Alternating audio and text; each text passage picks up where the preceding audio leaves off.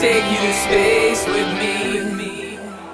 Hi, I'm Jennifer Lexham with Real TV Films, and we're here at the Los Angeles Film Festival, and I'm standing here with the director and writer, Rosario Garcia-Montero. How are you? I'm okay, I'm great, thank you. Exciting evening. I know that you are the director and the writer of the movie Bad Intentions. Tell me about your film.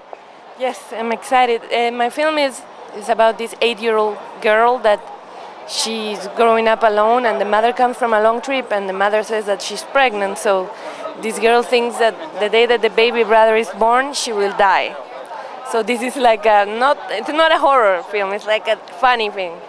It's a quirky character, so we follow her in this expiration date that she has imposed herself.